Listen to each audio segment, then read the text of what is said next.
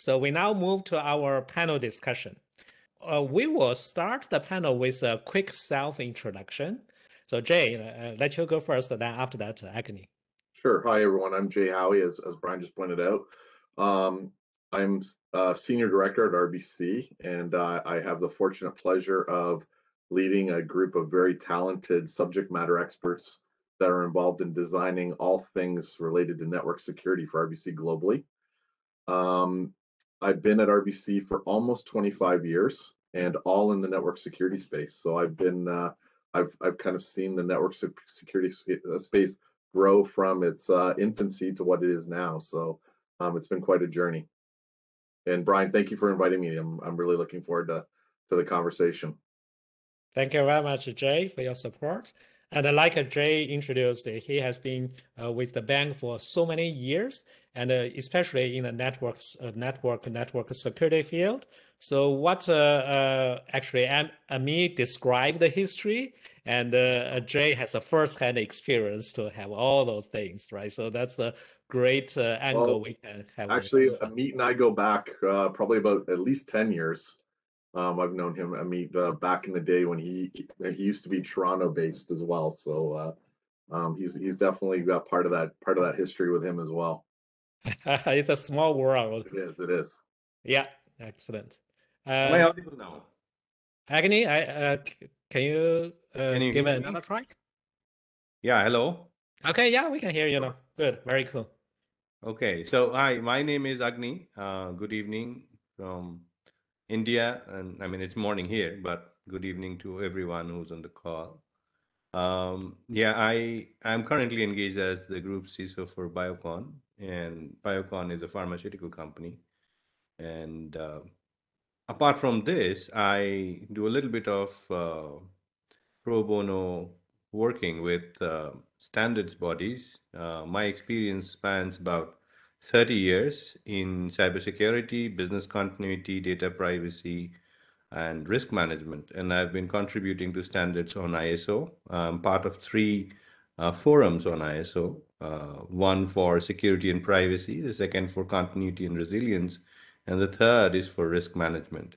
I am also part of Business Continuity Institute, and I work with them for cyber resilience. I am a speaker at various events, especially the global forums from EC Council and ISMG and Business Continuity Institute. And now I'm here. I'm happy for Bryan calling me online, and thank you, Bryan, for calling me here. I'm also part of Cloud Security Alliance. I've been contributing to the Cloud Control Matrix version 4 and the auditing guidelines that came right after. So that's in short who I am. I'm currently working on a standard for cyber resilience for the Bureau of Indian Standards. Thank you, Bryan. All right, thank you very much, Agni. As we can see, you have a broad industry experience, a rich. Also, you heavily involved with the standard, the definition, standard establishing all those cloud risk standards. So that's great. We are very honored to have you join the panel today. In fact, I'm hoping that one of these days I will be invited to contribute to the SASE as a standard. Who knows? It's coming. All right, cool. I mean, we actually introduced you, but if you can add like a 30 seconds, any perspective from you, not the official introduction, but yourself. Sure. So like Jay pointed out, I'm actually originally from Toronto. Spent most of my life there before moving out to California. So I had the opportunity to work with a number of organizations in Canada, along with the bank, and started talking about this shift to the cloud over a decade ago with Jay and his team, right? So it's things, when we see trends, we start sort of discussing them and planning for the changes, and sometimes some trends take longer to sort of solidify, right? And SASE is definitely one of those that's sort of on the scene, but it's still evolving and still crystallizing, and it may morph a little bit by the time it's fully baked. And we'd love to have folks like Agni help contribute to that. Excellent, thank you very much.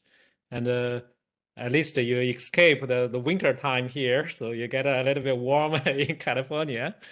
All right, cool. Let's start our panel discussion. For people online, I also encourage you to submit your questions through chat or Q&A. We actually got some questions already. In the meantime, I have prepared some questions to ask our panels. So let's start first with that question. To give some reason why we need to look at today's topic, network security, because network security kind of in the industry for long time, like from day one, the firewall, all those things, right? But recently, especially last 2 years, COVID-19 pandemic changed the whole landscape, which caused that we call it a hybrid work world, right? A hybrid work environment. So I'd like to ask our panel members, how does a hybrid work environment impact the security landscape today? I want to hear your perspective from there. Maybe who wants to be first? I'll jump in. Okay, Jay. Yeah. So Bryan, as you pointed out, like for sure, the pandemic was a game changer, right? And really put a lot of focus on certain parts of the network. Remote access being one for sure. So a lot of our a lot of our internet egress services, a lot of our third-party connectivity, just the amount of data we're pushing now is just through the roof, right? What I would say about the hybrid work environment is, without a doubt, no, it's not one size fits all. I think hybrid for me means flexibility, and the network security pieces need to kind of adapt and provide and enable that flexibility.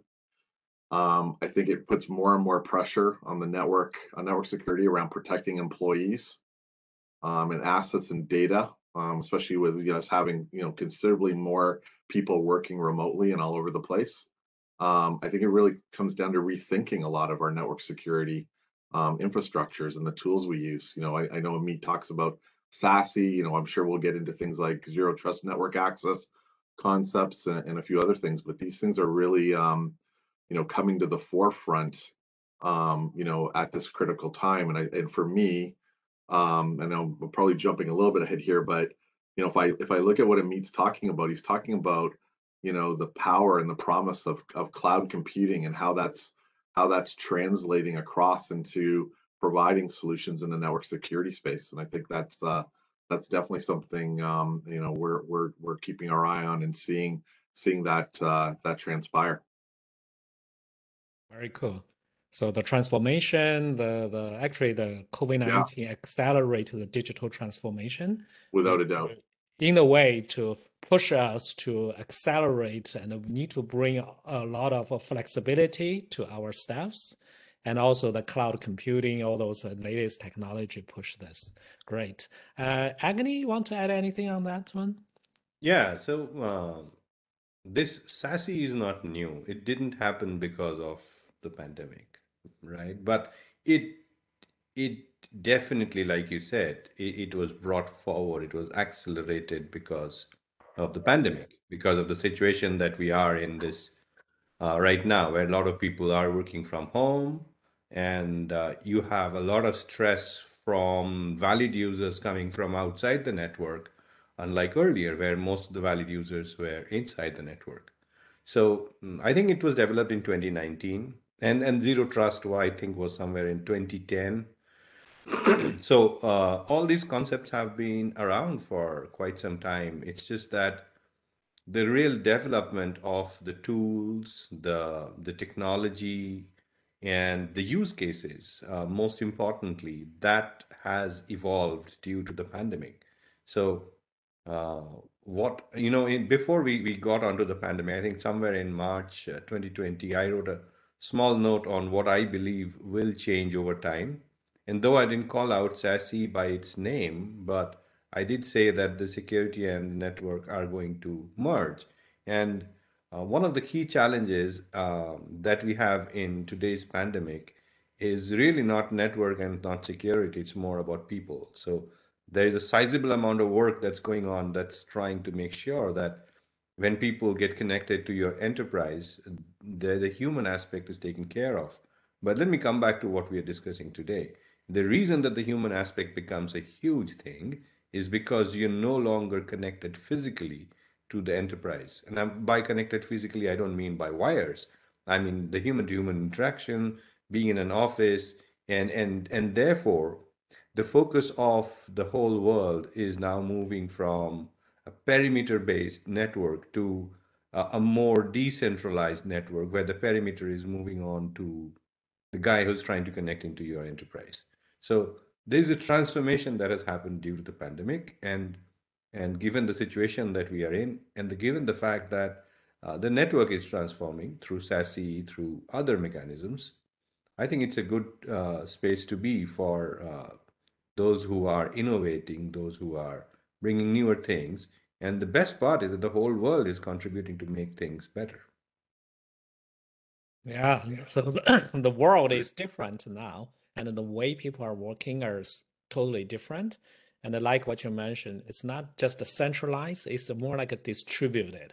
Now you have a bigger network to manage, and how do you deal with the classic network model? So that's definitely the impact. Ameet, you want to share more on that one? Yeah, so hybrid work and the pandemic has certainly changed a lot of things for the industry, right? But the one question I ask myself every few days, and I love to debate, is what does the enterprise network even mean today, right?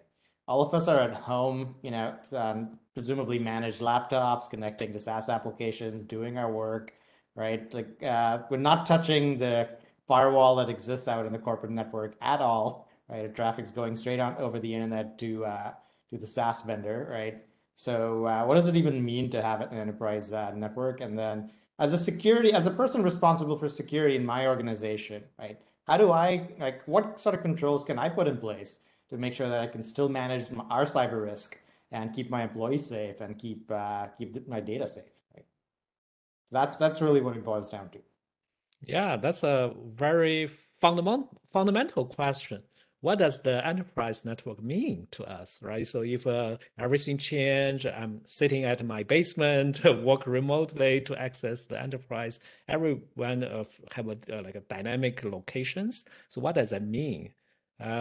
Which actually lead our next question, right? So we talk about hybrid environment definitely impact our security and the way we are working. Now let's narrow down a little bit to network security or enterprise network, Ameet mentioned. So based on the current situation, what do you see from that requirement side? What are some like key requirements for the or pressure to the enterprise, like a large organization, like a bank, like a global company, or even small medium customers or small medium companies? What kind of major requirements for a modern enterprise network? So what do you see we must achieve? Anyone can jump. Maybe me first, so we can kind of switch now. Yeah, I can give you a bit of a perspective I'm hearing from our customers, right, and the folks we talk to, right. So there's a few different things. So the cyber threat landscape is constantly changing, right? Every so often we're seeing new threats pop up on the scene. Last year we all saw kind of what happened with ransomware and all the negative effects that came out of that, right?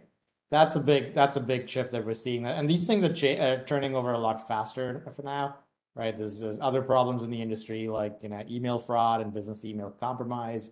There's DDoS threats on the network, right? Every quarter or so, we're seeing a new bar set in terms of a volumetric DDoS attack that somebody's experienced or some networks experience. So these are the changing sort of threat landscape requirements that we see. But the biggest one that we see is the need for flexibility, right? Because folks are not able to kind of have a crystal ball looking 3 years in the future to understand, okay, what percentage of my users are going to be in the office versus at home, right? So just having that number could be 100%, could be 5%, right? And based on that, they want to keep their options open and be prepared to shift and adapt as conditions change. Excellent. So that's the insight from Ameet, from his observation with his clients and the industry. What about Jay and Agni? So you both are managing a large organization, a network. So what do you see from the requirement side? Let me start. Okay, Agni, yeah, go ahead. So there are multiple areas, and I'll let Jay talk about the topics that I think he wanted to. But I'm going to give a very simplistic example of what the network is evolving. And I'm going to relate it to our lives. Imagine you go into a museum. So you buy a ticket and then you enter a hall, and now you're at liberty to select which one of those halls you want to go into. There's no one to check you, and you can go and see any part of the museum at any point of time upon your leisure. Compare that to visiting someone in a government facility. Depending on how and who you are visiting, broadly, you would have to go to the gate, announce yourself, show some kind of evidence that proves who you are, and then you get called into to meet the person that you're trying to meet. And then you've got to wait in the lobby before that person makes sure that you're the person who's going to meet. And there would be a secretary who would probably come and ask you a few questions, or a security guard who's going to pose a few more questions. And once everything is validated, you would be ushered in to meet that person that you're out to meet. Today's network, an earlier network, has been like these two things. Uh, Earlier, the network was all about, like Amit said in his speech in the beginning, it was all about making computing systems available, and it was more like a museum. As long as you landed on the network, you had the liberty to choose which computer system you would want to connect to, and what would you do next. Today's network requirements are more like visiting that government officer, right? You need to be validated because you don't know who the valid user is and who the perpetrator is. Jay? Yeah, I mean, I'll kind of build on what you're saying and what Amit's saying, right? I think Amit's right. Flexibility, scalability is a huge piece. Like we've got, and resiliency are really key concepts in the modern enterprise network. I'm not saying they weren't in the past, but I think the game's kind of, really upped itself. I think you're seeing a lot more focus on whether you want to call it micro segmentation or workload segmentation concepts in the network as well, that kind of tie together access and identity concepts together as well. And putting more controls around flows within the network. Now, to enable a lot of this stuff, I think you're seeing a lot of focus on things like software-defined networks, programmable networks, the use of APIs for interconnectivity. And again, I think you're also seeing now the extension of your network, either not only to the cloud, but also in many cases to people's homes. And that's it's just that whole, I think Ameet had a diagram in his presentation around the whole castle moat paradigm. That's long gone, right? It's there's a ton of holes and access points coming out of that castle that we need to consider and factor into things. And that's why some of these concepts, and so what Agni was talking about around this permissioning as you move throughout the network is becoming a bigger and bigger concept. Wonderful. All right, so those are some key requirements you can see. So like a flexibility, like a check. It's not like old perimeter-based security. You have to implement all those zero trust. We will touch on that a little bit later. And access control, and also really need to meet the current the work environment. People work from everywhere. And also you want to make the system agile, flexible, scalable. It's not just, okay, you put it there and forget about it, right? So those are some key requirements that we can observe. All right, so since we have these requirements, the logic, the question next is, how do we do it? right? So especially not everyone from scratch, right? So if I like I say I'm running a startup, that's okay. I just buy the latest one, the cloud-based, everything cloud native. But for a large organization, doesn't matter, it's a bank, a global company, or you already have the years of infrastructure and a network model. The people get used to that. So what do you see what's your recommendation to transform a traditional, I'm sure a lot of companies still on traditional or kind of a halfway there, right? So to transform a traditional network model to the modern network architecture. So what's your recommendation there? Maybe Agni, you start first. So, in my view, there are three kinds of organizations today. Those who will not move to cloud right now, probably because of the way they're connected and the reliance on connectivity being lower, and they will come to cloud probably later, not right now. Then there are those who are born on the cloud, like you said, right? They've never seen an infrastructure problem because for them, infrastructure is a given. It is not supposed to fail. So that's the second kind of organization. And then the largest part of the world are all those who are migrating into the cloud, like you said, traditional migrating into the cloud. Now, when you are traditional and migrating into the cloud, this migration could be called a transformation and so on and so forth. It has to be driven by the organization's need to go digital. And there are a lot of organizations who are going digital. And there is a sizable amount of organization also, if I were to split those who are transforming into two parts, those who are already somewhere closer to the target of digitalization of their enterprise and those who are beginning. Because there's a huge amount of digital information that is needed before a network like, the cloud facilities could really be used, right? Because unless you have the data that you want to use for business purposes, there is no need for them to go digital, for them to use cloud. So the whole thing will then depend upon the movement and the need and the impetus of the market that every organization will work with to bring them onto the cloud, because they would want to be more available. They would want the data to be more usable. And I'm going to bring a little bit of a few of those ables from the standards perspective, right? You need to be able to have your network structured in such a manner that your business functions are repeatable and comparable and therefore predictable.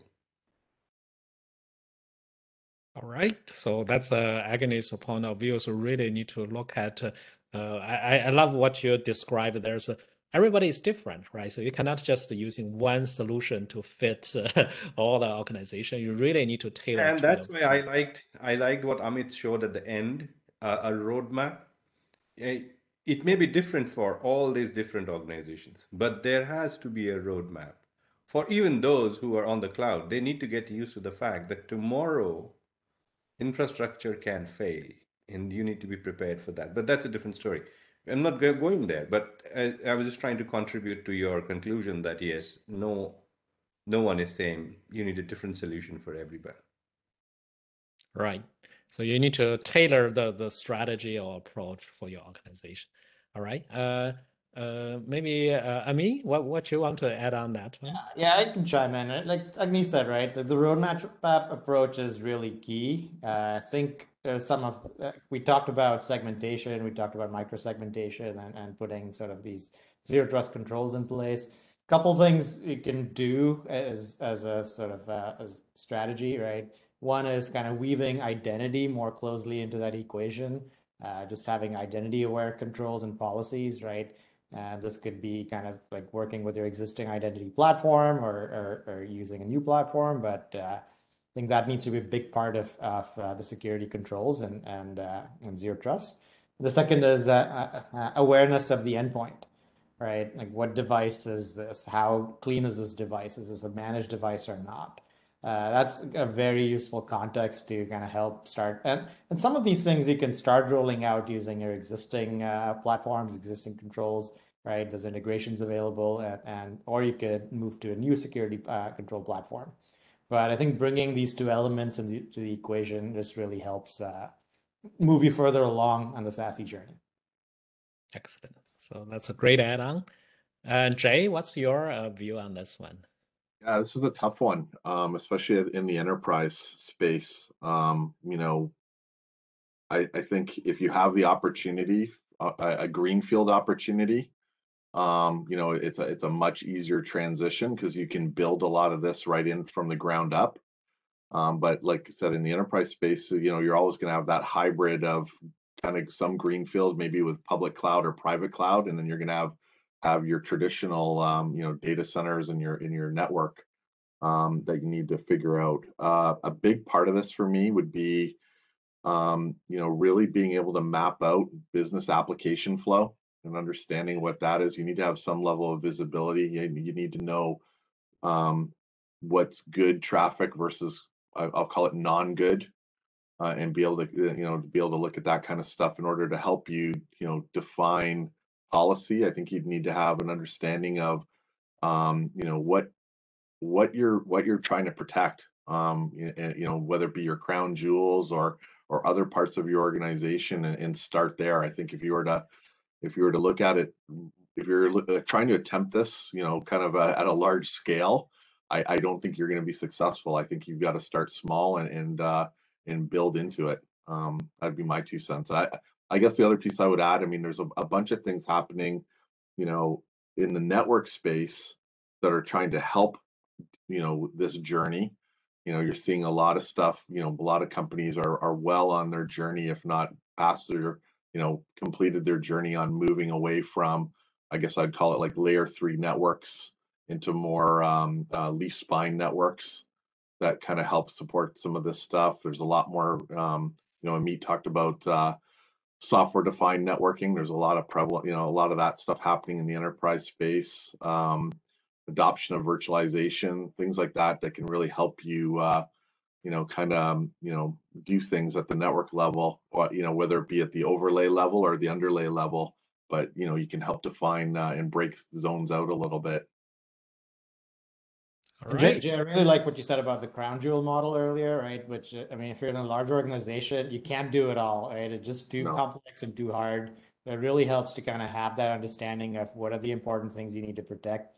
Start there, right? Build a plan around those, and kind of phase it out. Yeah, excellent. So at the end of the day, you really need to know what you have first before you do any change, right? So otherwise, you don't know how do you measure the success, and how do you know when you complete some transformation percentage-wise. So you need to know what do you have, and this also dynamically change. You need to always update that one. All right, cool. I do see quite many questions online already on the chat and on the Q&A. Some of them are quite specific or tied to some solutions. So I would encourage our panelists maybe later to respond to that, especially if it's a technical question, so you may want to comment on that. But here I just pick up some general ones. So for example, I think Davey mentioned that zero trust, which actually related to our next question. So zero trust become kind of a very popular concept in the industry. So he wonders how that works with our network security, and how that zero trust, how do you implement zero trust in network security architecture? Maybe Ameet first. Ameet, since you talk a lot I'll about take a stab at it, right? So zero trust as a concept has been around for, you know, some time, right? That started using this term almost a decade ago. But the real gist of it is that, you know, in network security and firewalls, right, we have this notion of like implicit deny, right, at the end, right, which is, you know, not, you block everything unless you explicitly allow it, right? And that's really the foundation of zero trust. It's default deny mode, right? And but in practice, what we ended up doing is we didn't know what all the traffic flows were, and very often like the default deny model didn't work, and then And there was this allow any that snuck into firewall policies, and it just sort of stayed there, right? And I think the key with zero trust is some things like network segmentation, right? Segmenting a networks more finely, so that it's like Agni was mentioning, right? The analogy between a museum versus an office, right? The other analogy, very similar analogy I like to use is a hotel, right? In the hotel, you have your key card and you can walk into the lobby, but you can't go anywhere else unless your key card is authorized, right? You can't just walk into anybody's room. You can't go to the gym unless you have your guest there. You can't go to the premium lounge in the top floor unless you're a premium member, right? And that's the type of model we need to move towards. And that's really the gist of zero trust, right? And like I mentioned, like weaving in elements like identity and endpoint awareness are really key to that picture, right? So making sure that the firewall, the network security device, knows who you are and what type of device you're coming from. Is a device safe at this point in time, right? Those are additional context pieces that are needed to make that access decision. All right, very cool. In fact, I think that the network is in between. The real guru here is the application. So when you're talking zero trust, it's really about whether all those components that you can control before someone reaches the application, are they ready to trust that connection? Like Amit said, and I think that hotel example is very, very relevant, because if you have a key card, does the elevator trust you? And if it does, I mean, can I take your key card and go up? I could, right? That's one element that's not controlled. So if you had an elevator also complemented by the video camera that says this person with this card is allowed, while this person with the same card is not allowed. So that probably could be zero trust. I just thought I would add on to what Amit you were saying. All right, so that's actually an add-on to the hotel story. And so Jay, do you want to add anything on that one? Sure. I won't add on to the hotel story. I'm not as creative as the other two guys, but I've just got a couple of comments. So one is just make sure that everyone understands zero trust it's a security model. I think sometimes people think it's a product or a solution, but it's really it's a model on how to apply security. And yeah, everyone's right. It's really around the concept of least privilege access. It ties together contextual information, whether it be, so it's usually application and user, right? As far as how to adopt it, again, I think risk appetite and security policies play a big role in helping you, at least giving you some framework on how you're going to approach creating a policy. I think it's really important to start small, because again, it's going to be a journey. It's especially the enterprise space is not something you're going to turn on overnight. I would reiterate what I said before. I think it's incredibly important to understand your users and their application traffic flows, and really mapping those flows out and understanding that. In some cases, there's some tools that help with that, but sometimes it also requires some data mining and things like that to really understand. Where I go with that is it's really important to understand intent in this situation, right? Like if you're just going to map out flows, you don't know if the flows are good flows or bad flows, right? So if you're going to create a policy based on what you see, it may not be the ideal policy, right? I think you have to factor in things like multi-factor authentication into it. Usage tracking, Bryan, you brought that up. I mean, this is going to be something that requires continuous monitoring and learning. I think you're always flipping between what I would call learn mode and enforcement mode, because a lot of times, unless you've got a very, very static environment, things are going to change and you're going to need to adapt to it. And hopefully you can build in some level of automation or orchestration to assist with that. So those would be my big things. Excellent. All right. So like a zero trust, working with network security, there are actually quite many things happening in the industry. And so maybe we can recap a little bit. And from your point of view, what are some current industry trends or emerging technology or emerging trends for the network security. We mentioned several things already, but here I just want to take opportunity, kind of like a recap, or may not be just a technology, maybe a compliance, or maybe a standard, or maybe a model or architecture. So some of our audience also asked this question. So I'd like to hear your insights, the current industry trends about network security. Anyone want to start? I'll do it. I'll jump in on this one. Definitely what we're seeing, huge increase in threat and attacks. Like it's crazy. We're seeing huge, obviously the large volumes of remote access workers. You know, in our case, you know, we went from having, you know, probably our global solution for remote access pre-pandemic, you know, probably supported somewhere around maybe 25 or 30% of our overall workforce. And, you know, within a matter of weeks, we were now supporting like 95%.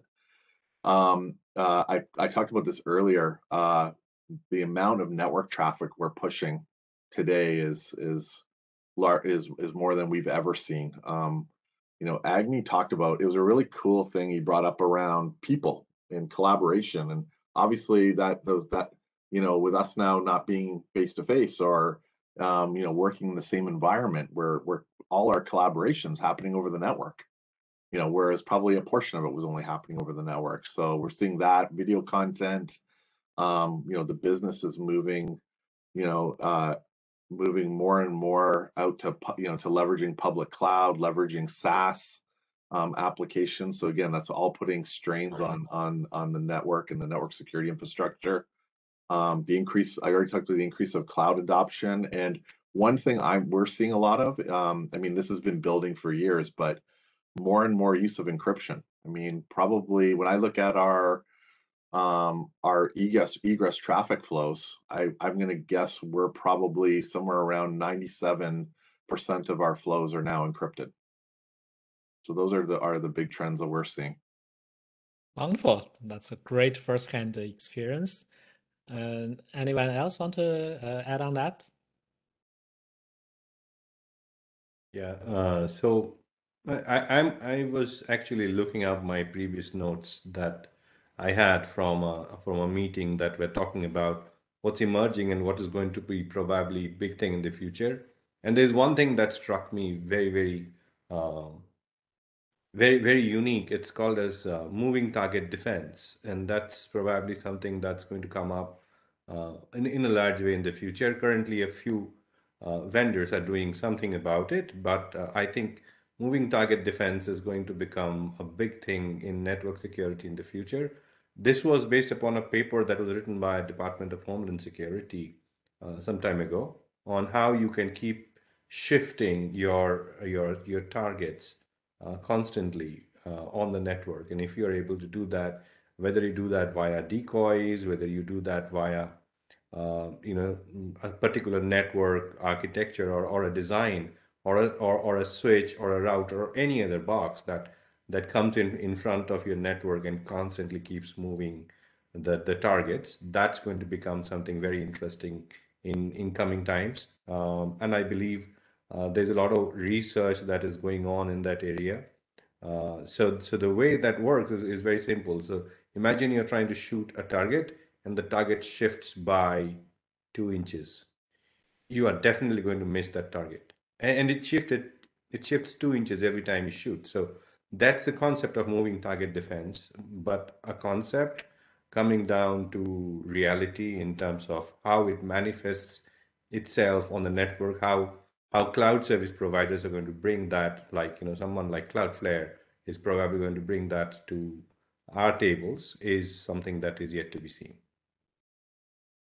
All right, moving target. So that's one thing. I actually first time hear this one, so actually that's really interesting. Ameet, you want to share anything?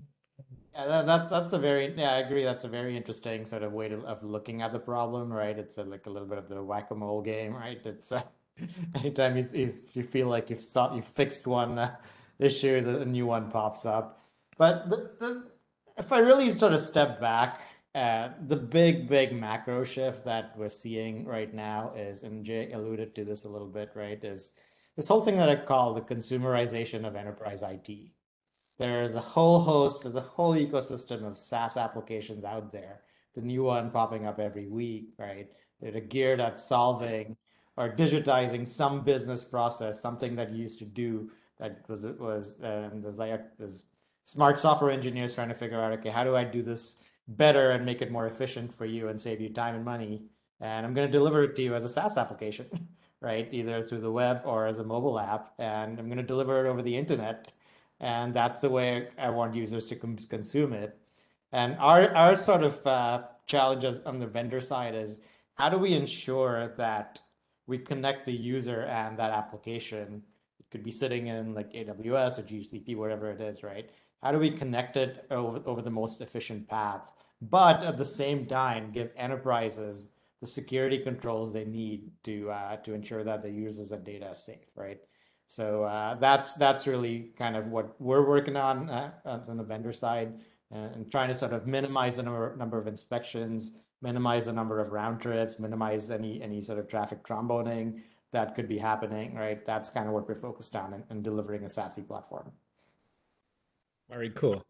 So that's actually also reflect what we mentioned today. It's a different world right now. The requirements, hybrid, decentralized, and people want a lot of choice, flexibility. In the meantime, you have to deliver in the agile way. It's just like a pandemic. You have to overnight, like almost like overnight, like a Jay's from 25% all of a sudden become a 95 or even more. So that's actually reflect the speed and the scale of your network security to meet the current industry requirements. Okay, all right. So I want to switch gear a little bit. I'm sure there are quite many people online today. They are interested in cybersecurity or network security. They also want to tap into some latest technology or career opportunities. Since network security also changed a lot, and we talk about quite many technologies. People ask, okay, if I'm interested in this field, what kind of things I should learn? What kind of standard I need to kind of understand? What kind of compliance, or what kind of things I need to kind of start to pay attention to? So my next question for you is, from your point of view, when you build a successful, from a hiring company point of view, when you build a successful security team for a hybrid working environment, what kind of key skills or capabilities you are looking for? So which give us some guidance to our audience if they're interested in career opportunities. All right, Jay, you want to start? Sure, I'll jump in. Some of my answers might surprise you. I'm not going to focus so much on the technical side. I actually think, this whole presentation's just been we've talked about flexibility and the speeds and scale and that we need. Basically we have to move at the speed of the business, right? Some of the key skills I think people need to have is adaptability. I think the right aptitude. I think people have to have this continuous learning mindset, because things are changing so quickly. You need to be prepared for that. I think collaboration. I mean, who knows? I don't think the world's ever going back to the way it was pre-pandemic. I think we were, a lot of things are going to be very hybrid. So having really strong collaboration skills, being able to have strong written and verbal communication skills is incredibly important. I also think having, for a lot of people in the technical space, for the longest time, it was all about the product or the solution that they supported. And I'm not trying to say that's not important. What I'm trying to say though is understanding what the business wants, understanding how you, or as an employee, or how network security solutions can create value is very, very important. So I'd put down like business focus or business acumen, trying to understand kind of where the business is headed and how you can play a part in that is really, really, really important. So those would be mine. You actually talk about human network, right? So you talk about collaboration, adaptability, and also to learn speak other people's language for the purpose of a better communication. Yeah. So that's great insight. Agni, you want to share any insights from your end? I'm going to try and connect what Ameet said last to what Jay said now. So, by the way, I fully agree with Jay. The technology part is the easier part. It's the other parts that are difficult. But let me go over to what Jay said. There are five things that are going to come to all enterprises, and they're going to seek connectivity through the cloud or through standard mechanisms. One are your internal employees who are sitting on a local area network in your offices. Hybrid is not going away, right? So there are going to be some people in office. Two, those people who are trusted employees and who are outside who are trying to come in. Three are going to be suppliers and partners, and they would seek newer, more flexible options to come in, especially those who are going to fix your problem, right? So your machine went down, you need someone across the world who's got the right skill sets and the right tool sets to come and fix that problem. You're going to allow them to come in. Four is your data center itself, right? So the data center is probably moving to the cloud, but it still is an element that you need to connect. And lastly, are instruments, OT, IoT, industrial control systems, SCADA, PLCs. All these are soon going to require connectivity to the network, not only to the network, but also to the cloud, directly and indirectly. The reason I said all these things is to enforce upon the point about what we need from the people. So while you may have some people who are focusing on the technology, someone would understand IoT better than someone else, but in the end, the people that we need in the cybersecurity part of the world are those who understand the business or who have the willingness to understand the business, and those who have the patience to go through and be adaptable based upon whatever new things that are thrown upon them. And lastly, those who have the hunger to learn new things as they happen and to use that knowledge to fulfill all these five kind of connectivity requirements of the future.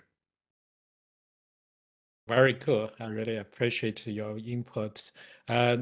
People, right? So the people to understand the business, that's actually, in a way, is to understand the needs, why we need to do it, right? So back to the targets, although there's moving targets, but we want to focus on the major target to satisfy the business needs rather than you just randomly add another piece of technology to feels very cool or showcase.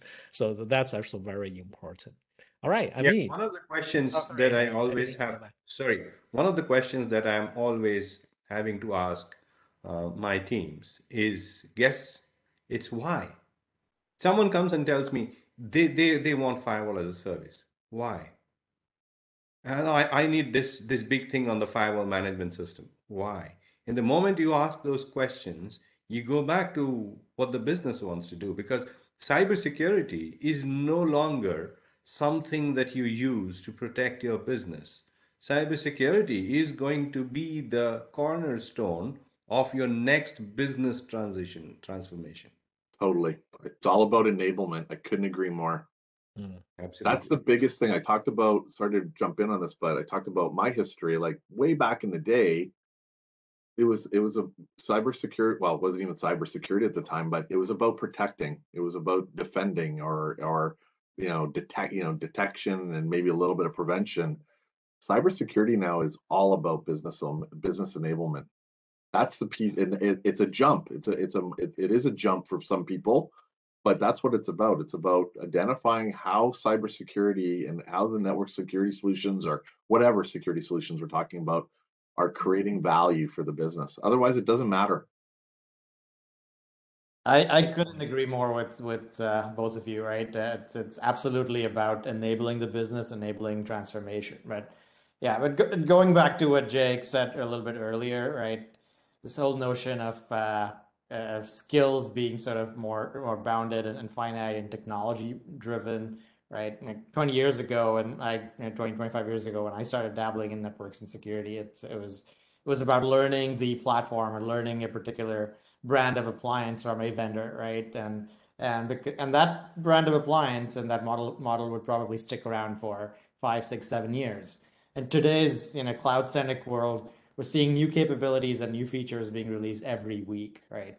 So I think it's more important to have think of skills in terms of concepts rather than individual technologies or individual vendors, right? So those concepts are, and then you made a point about adaptability, Ajay, which is I think really key, right? If you have that skill, then you can take that concept and apply it to different scenarios and different domains, and sort of find your way through it, right? Wonderful. And as you can see, 3 of our panel members, they have years of experience, and they observe all those transition, probably many generations of network things, right? So this is not the first time. This is actually definitely not the last time. So this is just a part of it, although this is quite big. But from their years of experience, what they share with you really is all those focus on people, focus on business, also focus on the big picture concept and how to putting the things together. So really you need to establish that big picture rather than just focus on one tool or the other. All right, cool. This pretty much come to our end of our panel discussion. We have talked almost like 50 minutes. Before we go, actually, I want to ask our panel members before we finish this panel, if you can make one recommendation to our audience regarding network security or regarding the best practice for hybrid like working environment, what would you like to say to them? So you can only share one due to the time. What's your top recommendation? And let's start with Ameet. I would say, like, don't be too attached to the how, right? You may be used to a certain way of doing things, but think about really what is the business need? What is the end goal? What are you trying to achieve? And think more broadly in terms of like what are the different ways I can achieve this objective, right? And the way that you're most comfortable with may not be the best way, right? So like that would be one recommendation I'll leave the audience with. Excellent. Starting with the business needs.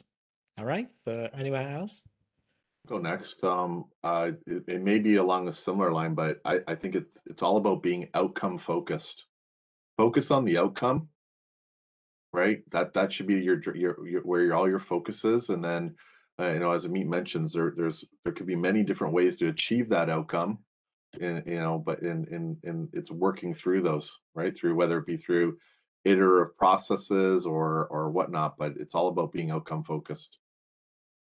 Know what the outcomes are that you're going after, and what are going to drive the business forwards. In other words, it's objectives, your goals, right? So don't lose the big picture. Excellent. Agni, you want to add? Yeah, I think we've talked about this many times, and there's one area that we did not, and that's an area of focus that I would advise everybody to. No matter what you do, how diverse your network is, whatever that you're planning, don't forget the governance and oversight. You need to have complete visibility of everything in your enterprise, in the network gives you that visibility. If you have the mechanism to stand guard on every traffic that is going through your network, do it, because that's going to give you value to build cybersecurity in addition to enabling the network. So the visibility is very, very important. So it's not just for practitioners to defend, but also for auditor, like for compliance, for governance, like 3 lines of defense. Right? So Even for operations, you need visibility, because if you don't know what's going on, you wouldn't get those early indicators which you will use to respond to a future attack. Very true. And the visibility actually is the key component of all what we talk about. All right. So thank you very much, everyone, 3 hour panel members. Again, Ameet from Cloudflare, Jay from RBC, and Agni from Biocon. So I like to ask everybody online to give them a virtual applause or pat to thank you very much for coming to speak to us. All right. Thank So you. thank you very much. Again, I would Bryan, love to do this thanks. again.